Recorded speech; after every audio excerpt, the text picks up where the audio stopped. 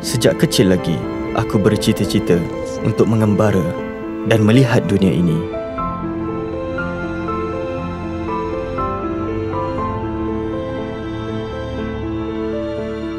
Bagiku, hidup tanpa keluar dan melihat keindahan dunia ciptaan Tuhan ini adalah hidup yang sia-sia.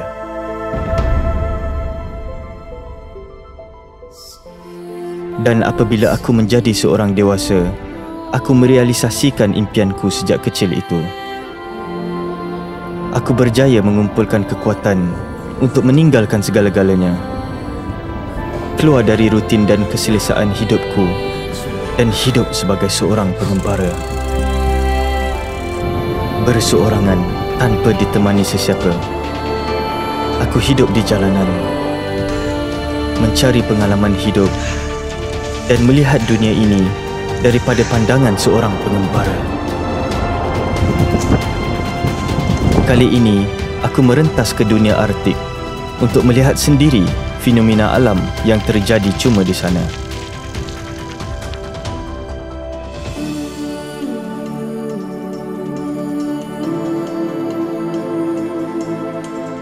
Aku bukan sahaja kagum melihat keajaiban fenomena alam di situ, tetapi ianya mendekatkan lagi diriku kepada pencipta sekalian alam.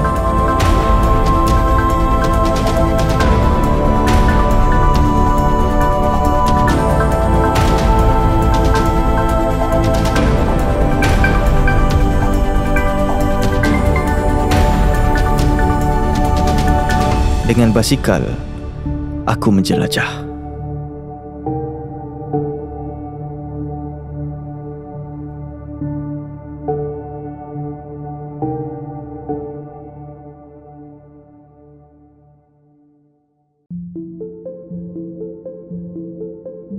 Telah 9 bulan aku meninggalkan tanah airku, mengembara, hidup di jalanan, mencari pengalaman hidup.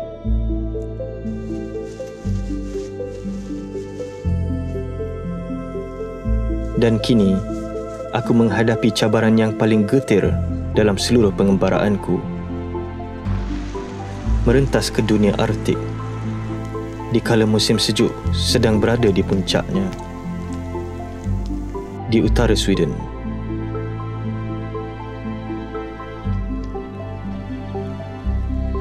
Aku ke utara, merentasi garisan Arktik untuk mengejar cahaya misteri Aurora Borealis.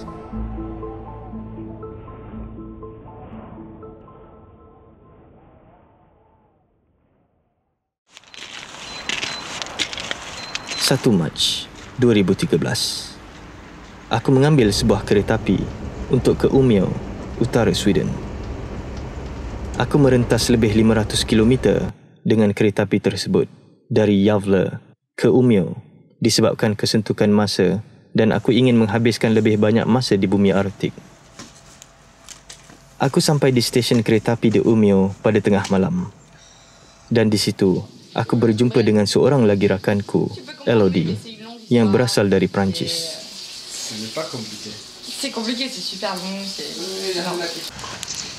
Elodie adalah seorang pelajar di Umeå University. Semasa aku di sini, aku berpeluang untuk berkenalan dengan pelajar-pelajar universiti ini yang berasal dari serata dunia.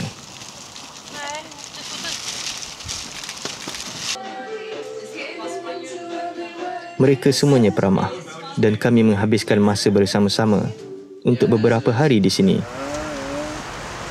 Sementara aku menunggu ribut salji di sini untuk reda kerana ianya agak membahayakan perjalananku semasa aku melalui kawasan hutan di utara Sweden ini.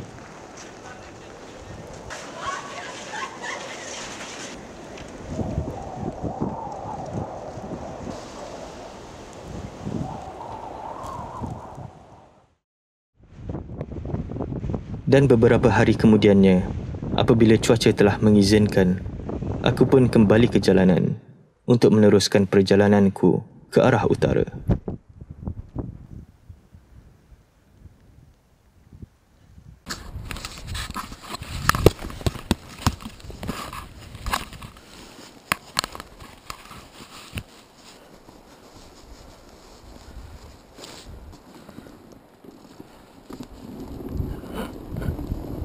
Kayuhanku menjadi semakin mencabar kerana jalan di bahagian utara Sweden ini diliputi dengan salji yang agak tebal. Dan aku cuma boleh mengayuh sejauh 60 km sahaja dalam sehari di dalam keadaan sebegini.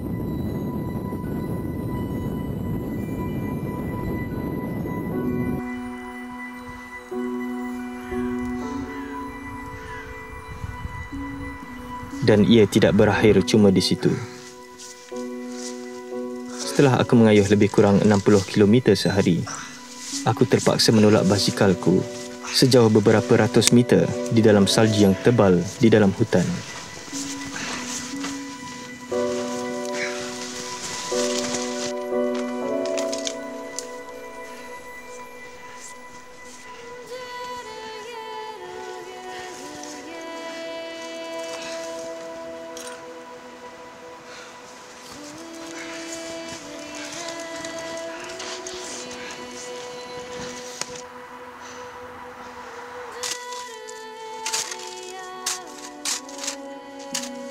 Aku juga terpaksa meratakan salji di dalam hutan sebelum memasang kemahku.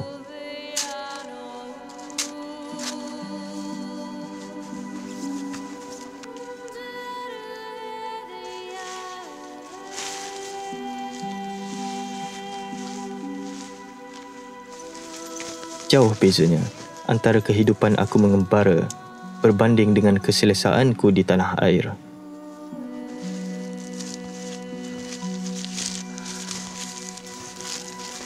Tetapi, aku sanggup menghadapi semuanya ini untuk mencari pengalaman hidup yang amat berharga bagiku.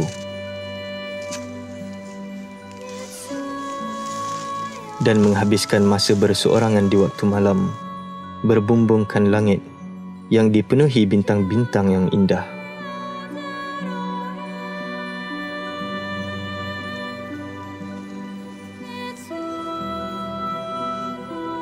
Dan apabila matahari mula menerangi bumi Arktik ini, bermulalah rutin harianku untuk meneruskan perjalananku.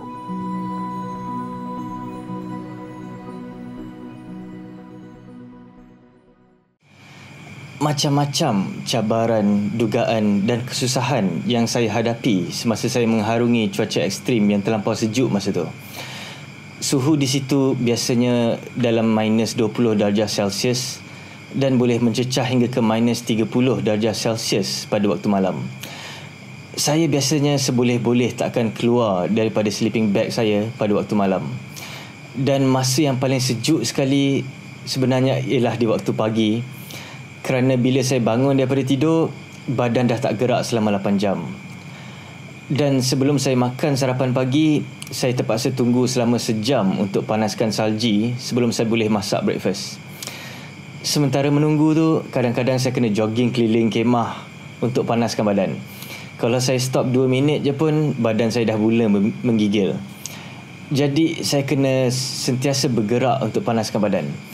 Dan bila saya tutup je api, saya kena makan cepat-cepat, habiskan makanan tu. Kerana lepas 2 minit, makanan tu semua dah jadi terlalu sejuk dan saya dah tak boleh nak makan lagi makanan tu.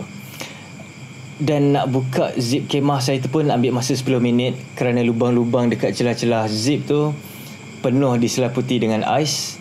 Jadi saya kena ambil pisau, kikis ais tu dan buka sikit-sikit, kikis lagi dan buka sikit-sikit. Dan nak ikat tali kasut pun ambil masa dalam 5 minit kerana tali kasut saya pun dah jadi beku, jadi keras macam cardboard.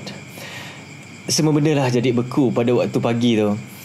Lubang dekat celah rantai basikal saya pun penuh dengan ais dan saya kena kikis dulu semua ais tu sebelum saya boleh teruskan perjalanan. Waktu pagi adalah waktu yang paling menyeksakan bagiku.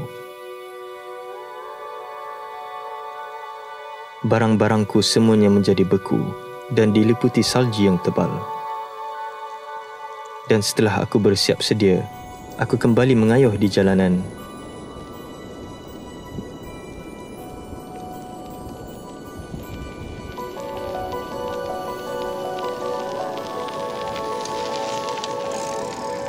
Mengharungi kesejukan yang tidak dapat kubayangkan.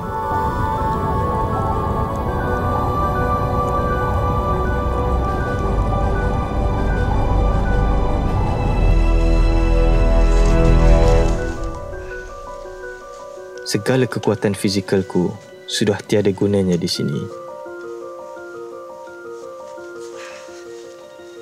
Cuma kekuatan mindaku sahaja yang mampu menggerakkan aku ke hadapan.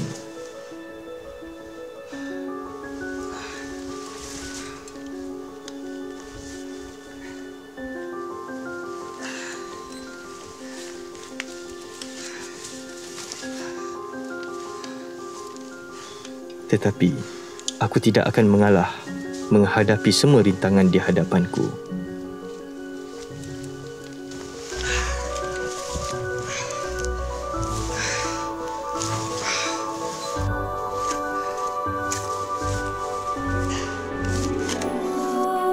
Kerana aku percaya, segala kesusahan yang aku hadapi pada hari ini adalah sebagai satu persediaan dan untuk melatih diriku menghadapi cabaran-cabaran pada hari-hari yang mendatang.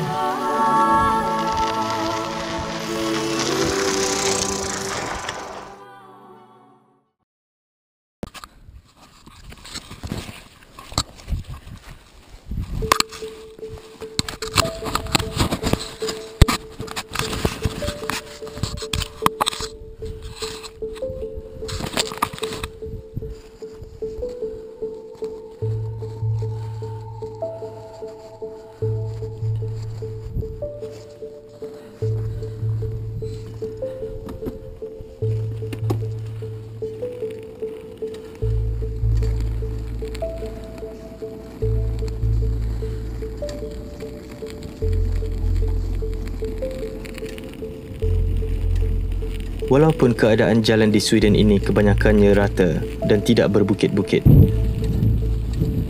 tetapi cabarannya adalah cuacanya yang amat sejuk.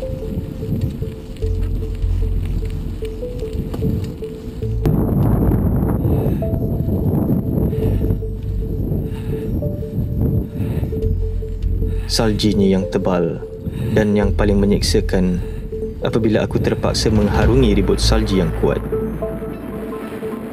yang selalunya berlaku selang beberapa hari di bumi Arktik ini. Kadang-kadang aku tidak dapat melihat dengan jelas dan aku tidak dapat bernafas kerana udaranya dipenuhi dengan salji yang tebal yang berterbangan ditiup oleh ribut yang amat kuat ini.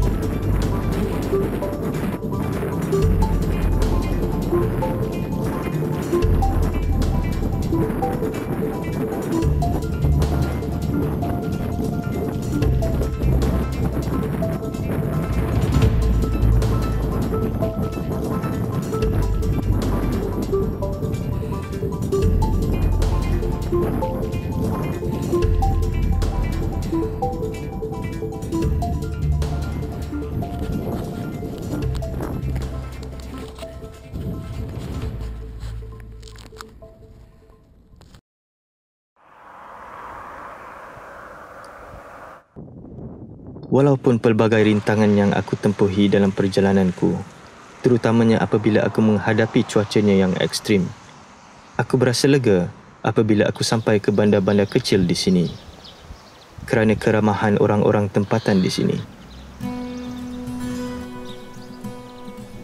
Aku dipelawa untuk tinggal di sebuah hotel di sini secara percuma oleh pemilik hotel ini dan berasa amat lega apabila aku dapat tidur dengan selesa di hotel ini.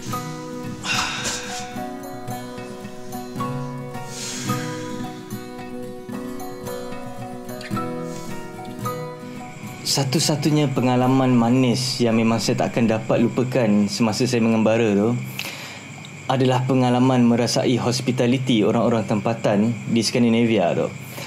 Orang-orang di sana semuanya peramah dengan saya. Saya dapat tinggal di beberapa buah hotel secara percuma oleh pemilik-pemilik hotel tersebut. Ada yang siap masakkan nasi untuk saya kerana tahu saya ni datang daripada Malaysia. Bawa saya pergi ke supermarket dan tunjuk dekat saya makanan mana yang halal yang boleh saya makan, makanan mana yang jangan beli dan sebagainya. Dan kadang-kadang ada yang belanja saya makan di restoran, ada yang tak nak ambil duit saya semasa saya nak bayar barang-barang yang saya beli di supermarket. Dan antara yang paling saya tak boleh nak lupakan sekali adalah apabila pada satu hari tu saya nak beli barang di supermarket, ada seorang makcik ni datang tegur saya, tanya saya ni daripada mana, tidur dekat mana, makan apa semua tu. Jadi saya jawab je, saya ni tidur di dalam hutan seorang-seorang. Dan dia cakap dekat saya, tak apa, boleh je tidur dekat rumah dia kerana rumah dia ada bilik kosong. Kerana dia cuma tinggal dengan anak perempuan dia je. Dan benda ni buat saya rasa pelik. Dia orang ni tak takut ke? Dia tak kenal pun saya. Saya ni stranger. Dan tapi dia berani nak ajak saya datang ke rumah. Kerana saya ni mungkin orang jahat, boleh rompak rumah dia ke. Tapi memang culture diorang macam tu. Dan diorang memang tak rasa takut dengan saya kerana saya ni datang sorang-sorang daripada jauh.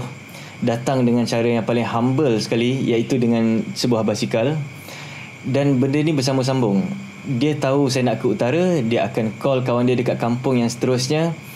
Dan kawan-kawan dia akan tunggu saya dekat kampung yang seterusnya untuk menjemput saya datang tidur di rumah diorang. Dan diorang akan call lagi kawan diorang yang tinggal di kampung depan tu pula untuk ajak saya datang ke rumah diorang. Dan benda ni berlarutan. Saya rasa lebih daripada 10 buah family yang bawa saya datang ke rumah diorang. Dan mereka ni semua memang layan saya macam family diorang sendiri. Walaupun aku datang dari jauh, tetapi orang-orang tempatan di sini amat peramah dan melayani aku seperti keluarga mereka sendiri.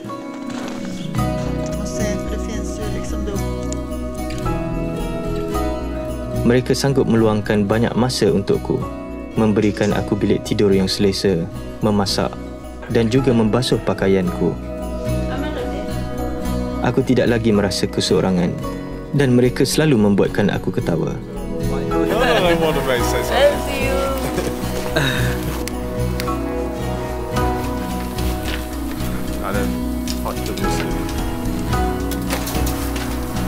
Perjalananku yang pada mulanya amat sukar telah bertukar menjadi mudah dengan keramahan orang-orang tempatan di sini.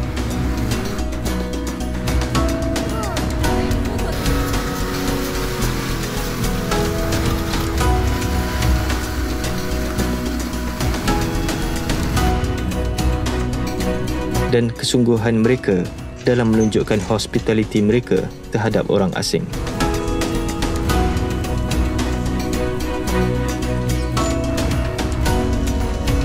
Banyak yang aku dapat pelajari apabila aku melihat cara hidup orang-orang di sini.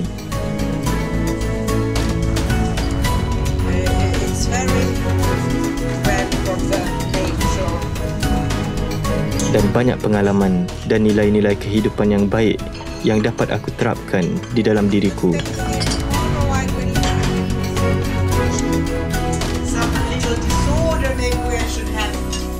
Dan secara tidak langsung, ianya dapat membentuk karakterku untuk menjadi seorang yang lebih baik.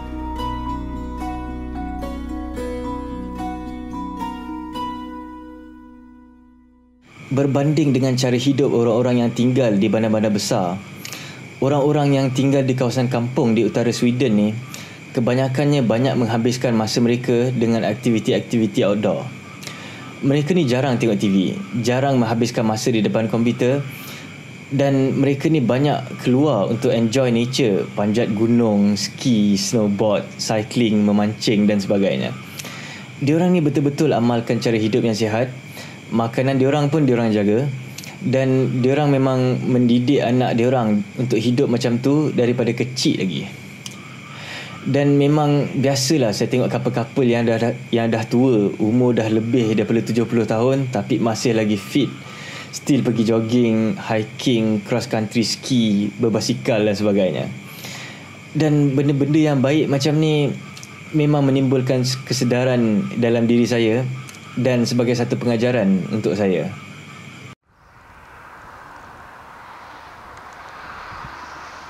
Setelah beratus-ratus kilometer aku mengayuh, aku akhirnya menyeberangi garisan Arktik di daerah Swedish Lapland, bahagian utara Sweden.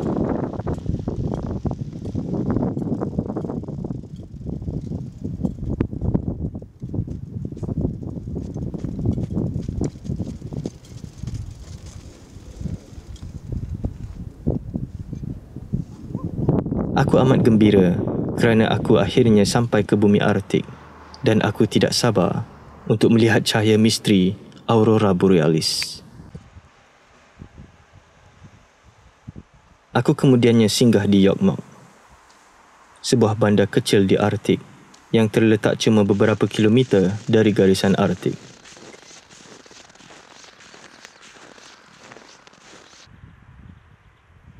Dan aku berhenti selama 3 hari di sini untuk merehatkan badanku yang terlalu letih.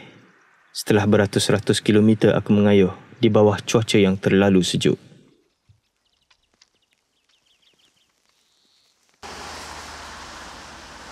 Bandar kecil ini cuma menempatkan kurang dari 3,000 orang penduduk yang kebanyakannya terdiri daripada orang-orang Sami, iaitu orang asli yang tinggal di bahagian Arktik di utara semenanjung Skandinavia.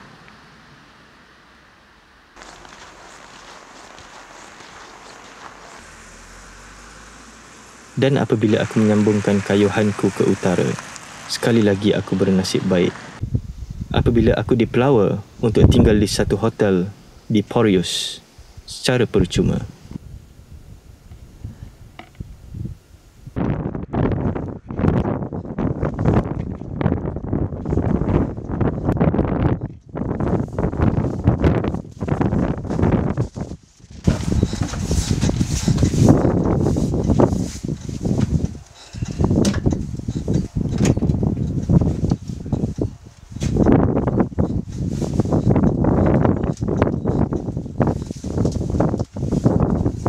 Aku rasa bertuah kerana pemilik hotel ini memberikan aku satu bilik yang lengkap dengan bilik tidur, ruang tamu dan dapur yang besar untuk aku seorang secara percuma.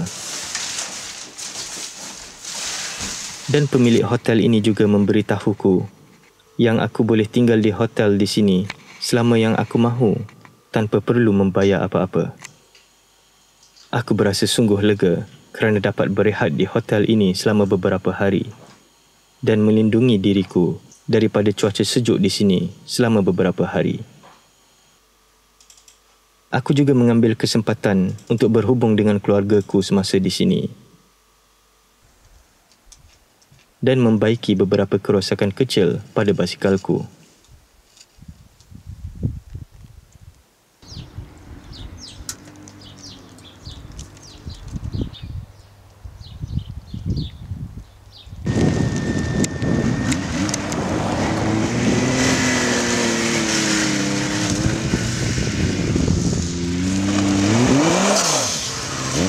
Pemilik hotel ini berasal dari England dan telah menetap di sini selama lebih 15 tahun kerana beliau amat sukakan pemandangan di Skandinavia ini dan cahaya Aurora Borealis yang juga dikenali sebagai Northern Lights. Whenever you come again to the Northern Hemisphere, you just be prepared for Northern Lights.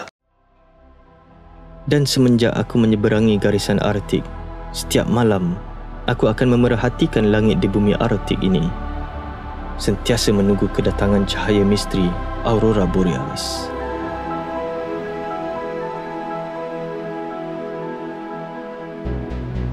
Dan pada satu malam, aku akhirnya berjaya melihat dengan mataku sendiri cahaya hijau yang indah ini menari di langit Arktik di bawah bintang-bintang yang indah bersinar. Sekali lagi aku melihat kekuasaan pencipta yang maha agung. Dan aku hampir mengalirkan air mataku apabila aku melihat cahaya misteri ini yang menerangi langit di bumi Arktik, Aurora Borealis.